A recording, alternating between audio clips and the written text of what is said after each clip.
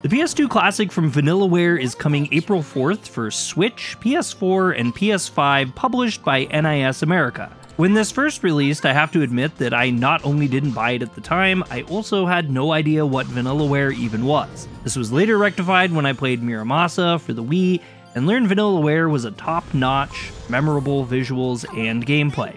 Over the years, I've heard stories how great GrimGrimoire was, but I never took the opportunity to play it, or even look into the game at all. So yeah, I jumped at the chance when NIS offered me a copy for review. As you'd expect, the game immediately jumps out at you for its art. It's bright, colorful, intense, and has a lot of character to it with how pronounced it is.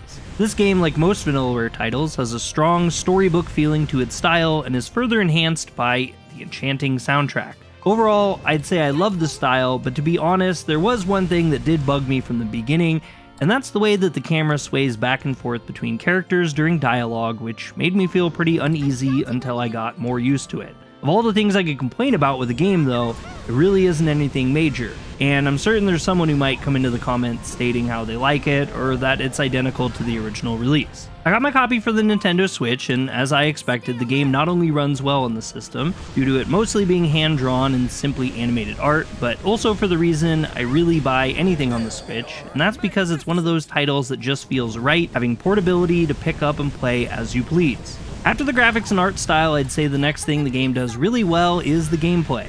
I have to really preface this here though by saying I'm 100% absolutely not good, even in the slightest, at any real-time strategy games, which this game totally is. To say I struggled is a vast understatement, as towards the end of the tutorial levels I found myself losing and starting over again frequently. That got significantly worse once the game opened up to its core gameplay loop, which, for instance, took me about 3 times on easy to get past failing 3 minutes into the battle. If you're playing the game for the first time, you don't get the option to change the difficulty until after the tutorial is over though, so expect that. For the game's benefit though, they did a great job with the tutorials, showing you the absolute basics and not pushing you too hard with more mechanics or tougher strategies until its finale. Even though I'm awful, I did feel like it was easy to learn, and after it was over, I was left to get good, as they say.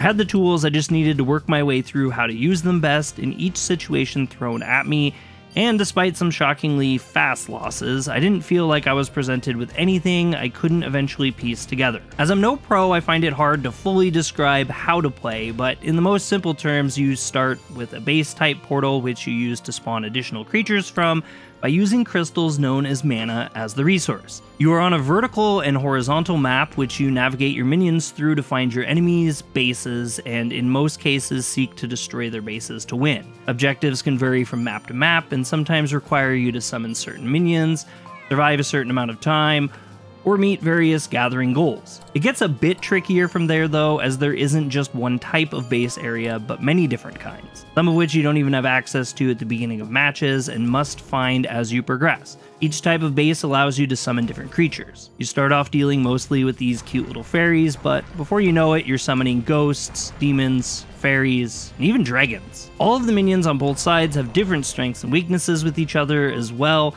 which you must balance out to win. Some examples of that are astral or ghost type minions not taking damage from physical based minions, or electro type minions absolutely devastating flying types. Of course, like any RTS you might have played before, there's also the standard gatherer minions that can attack or defend, but instead are just used simply to gather resources. A major concern I had about the game when I found out it was a side-scrolling RTS though was the controls. I'm happy to say that while I had a lot of fumbling and missteps with the controls, as you can plainly see in the video footage, the controls were mostly manageable and it didn't feel overly unforgiving when I did make mistakes. You're able to do basically anything you'd expect from an RTS quickly, such as selecting all units of a specific type, or single units with a few quick buttons on the controller.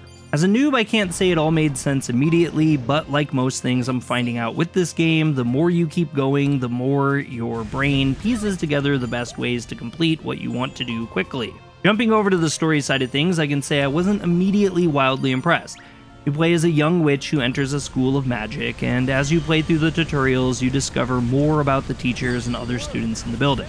There are some zany and obviously tropey characters, but nothing even close to cringe. It's more just rather bland to begin with. As the tutorial wraps up though, you start to get a glimpse at what is to come, and then abruptly are thrown into the story's main feature, which is that it's like Groundhog's Day. Major event occurs at the end of your first week, and then you're back to day one. Except you remember the events of the week and no one else does. That means you're back to introducing yourself to the main cast again, but also in a position to try new things out with your interactions as you learn more about the characters than they'll learn about you.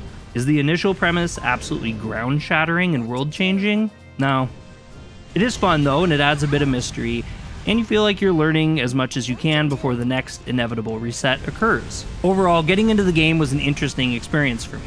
I'm not exactly sure this is a good game to start into RTS games with, as there's no real casual way to play the game, but once you get past the tutorial, if you find yourself liking what you're playing, you'll be able to continue playing without a ton of pain. Lower difficulty levels boost the amount of mana you collect and provide special skills to help you as well, which does make the game easier for new people or bad people like me. There's also a pretty cool skill tree that becomes available and allows you to boost the speed and power of your minions, as well as other bonuses which you can unlock by using a coin currency you can achieve by completing main missions, or, if you're stuck, by completing bonus missions known as trials, specifically made to help you learn more about winning tactics and getting a larger number of coins to help you. I don't think it's a bad idea at all. I know a lot of people get used to crutches in games, but the systems they have in place on this one feels less like crutches and more like bonuses you have to earn. If that's your thing, or even if you're not sure how well you'll do in a game like this, I think it's a solid overall experience. I look forward to playing this on stream soon, and maybe some veterans or smarter people out there can kind of help correct some of the mistakes I'm sure I'm making. Check out GrimGrimoire OnceMore, releasing in the US on April 4th. If you like the content, feel free to subscribe for more anime news, reviews, and gaming.